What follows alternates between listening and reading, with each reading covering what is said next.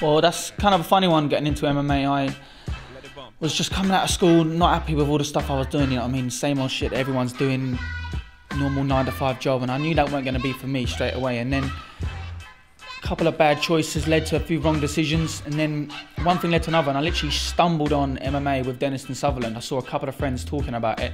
We went down there, I met Max, I sparred a few of the other guys, and Denniston, being the guy that he is, couldn't resist, puts his gloves on. Me and him had like a 10-minute round of sparring. We just literally just went to war, even though I was small, but that's how we was doing it back then. And he said to me, "You coming back the next day?" And that was it. The addiction started right from that day. I drove home, started ordering stuff to train the next day, and then that was it. We never looked back. Well, my inspiration mainly for this game, I don't look up for one particular person.